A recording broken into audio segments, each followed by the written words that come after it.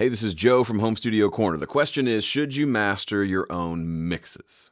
Now, before we dive into that, real quickly, what is mastering? Mastering is the third step of a three-step music production process: recording, mixing, mastering. When your mix is finished, then it moves on to the final stage of preparing it for release. That typically involves using tools like a limiter, EQ, dynamic EQ, multiband compression, and any host of processing to get it ready for the final release. Here's what a mastering session looks like. This is one of my recent mastering sessions. If you want me to teach you my process for mastering, I have a mastering course that you might want to check out. Go to homestudiocorner.com/master to check that out. Okay, let's dive in. So the question is, should you master your own mixes? Meaning, once you've mixed the song, are you disqualified from mastering it? So should you master it, or should you have someone else do it?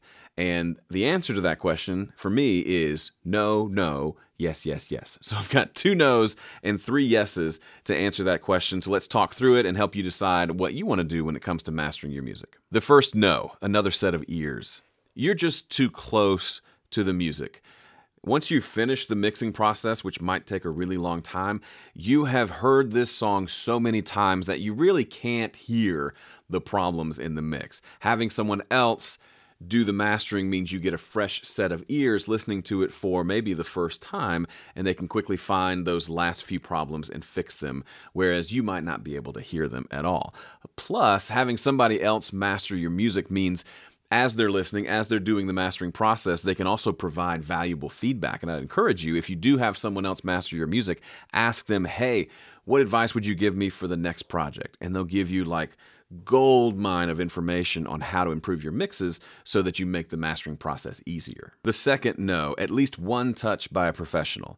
If you're a hobbyist and you've done everything yourself, mastering is a great opportunity to have someone with better ears and better gear, a true professional, work on your music. And they can have a really big impact without a huge impact on your wallet.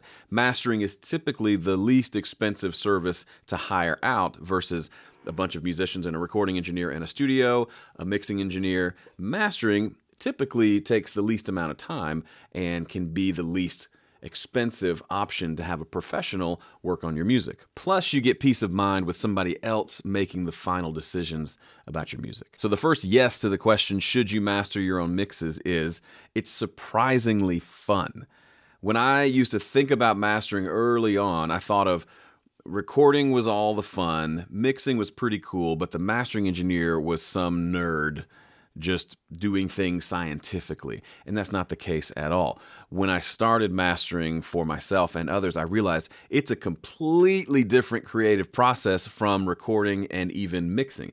Even though you use a lot of the same tools that you use in mixing, it's completely different. Working with a stereo mix versus working with 30 individual tracks, it's a whole different ballgame. It's a creative puzzle to solve, and it forces you to think differently.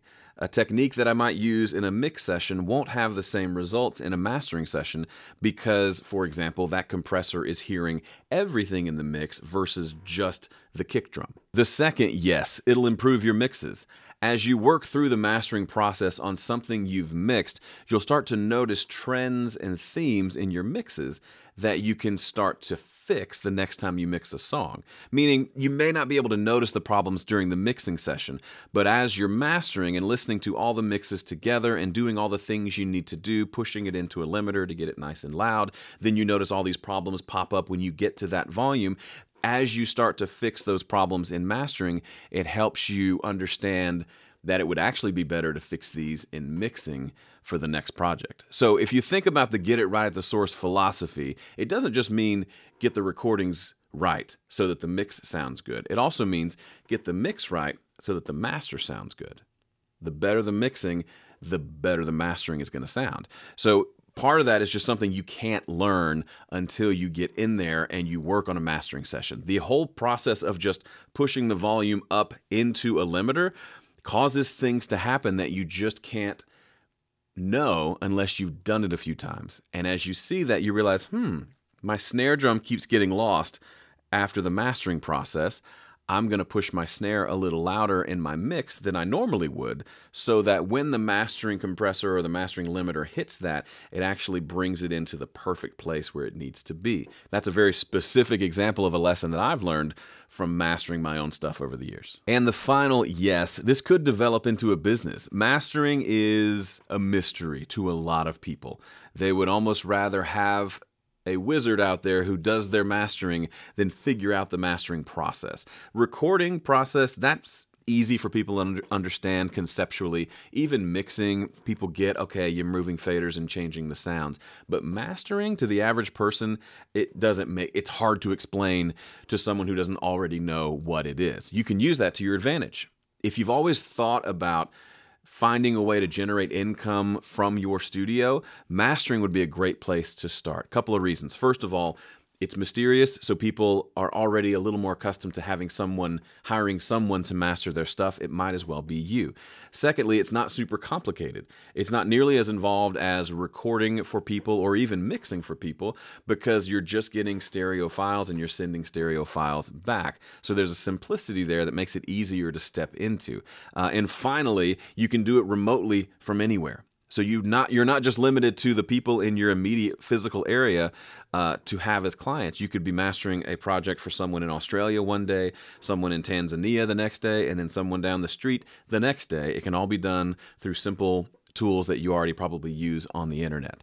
So if you love the idea of getting better at mastering your own stuff, or perhaps you don't want to master your own stuff, but you would like to master other people's stuff, highly recommend checking out my mastering course. It will walk you through the process. There's a guarantee. I don't keep your money if you don't get great results with it, but you can check that out for yourself at homestudiocorner.com/master, as in record, mix, master. Thanks for watching. I'll see you in the next one.